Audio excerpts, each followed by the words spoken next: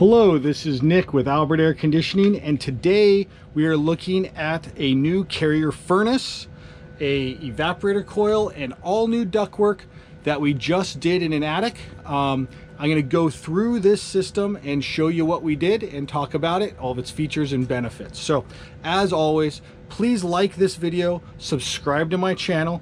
If you have any questions about this install that we did, maybe you're thinking about moving your furnace to the attic, which we moved this out of a closet up to the attic, I'd be happy to help you. Leave a comment in the section below.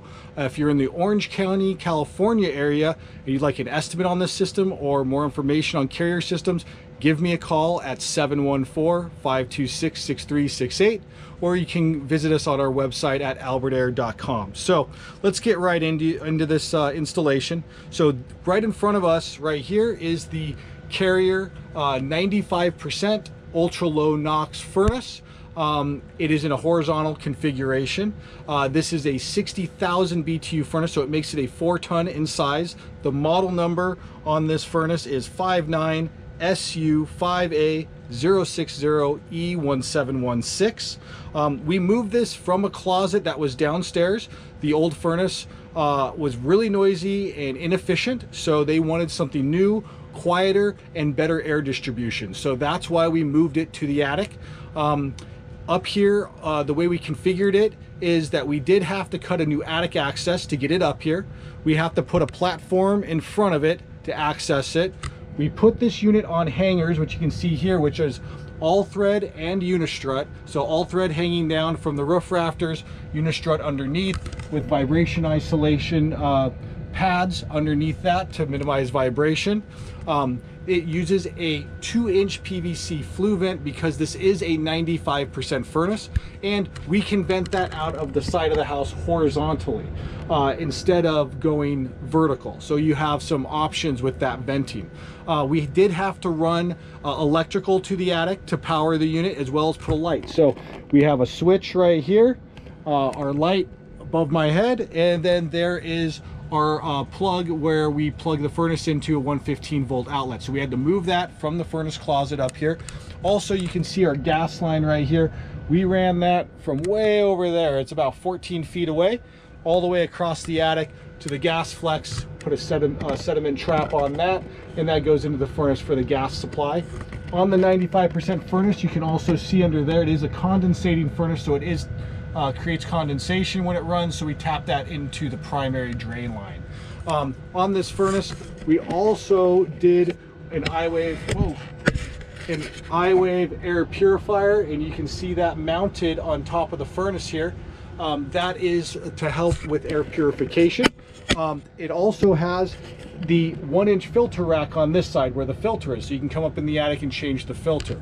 The other option for filtration would just be standard filters in the return grills, which we had to cut in with the new ductwork when we move it to the attic. On this side, we do have an ADP horizontal 4-ton evaporator coil. The model on that is C48H175P159. So that adapts right onto the furnace on this side. Underneath it, we have all of our drain lines coming off. So we have a drain pan that has a kill switch. We have a primary drain and a secondary drain. The primary goes outside to a pea gravel pit. If that were ever to fail, we have a secondary drain line that goes and drips over a window, so you would see it. And then we have the kill switch on the pan. So if any water hits the pan, kills the system so it doesn't drip through and hit your ceiling.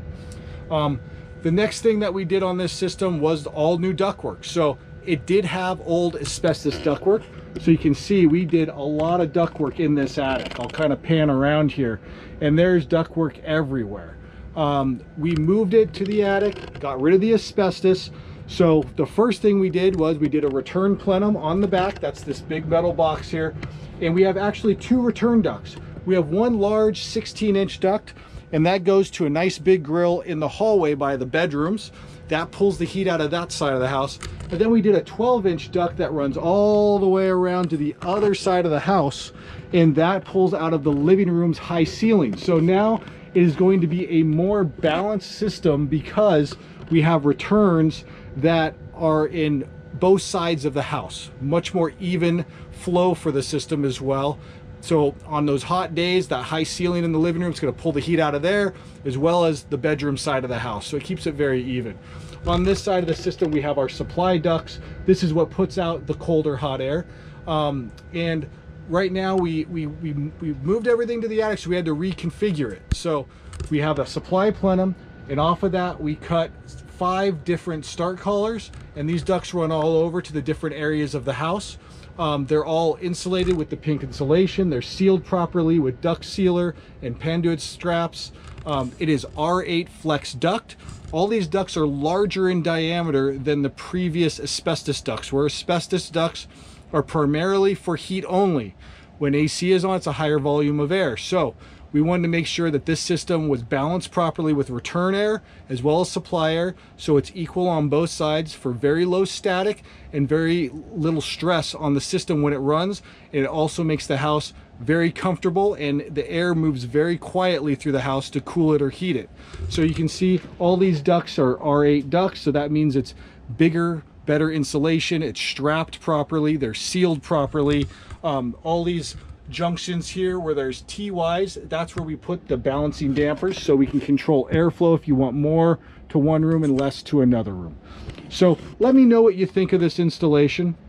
We just finished it, and you know, it's going to be great for the customer. They had a 30-year-old system, so this is like night and day. You're moving it to the attic, getting much better airflow distribution, a much quieter system because it's in the attic, more efficient system with the new furnace and coil, better filtration with the iWave air purifier and the filter that we did on the furnace up here, easier to vent with the 2-inch flue vent. And then on the side note, we did match this with a slimline carrier condenser outside that I will do another video on the outside portion of the system so you can see what that's all about. So let me know what you think of this. Please like this video, subscribe to my channel. If you would like an estimate on this type of a system, moving to attic or just changing out your system or any other Carrier products, let me know. Give me a call at 714-526-6368. And as always, visit us on our website at www.albertair.com. Thank you for watching.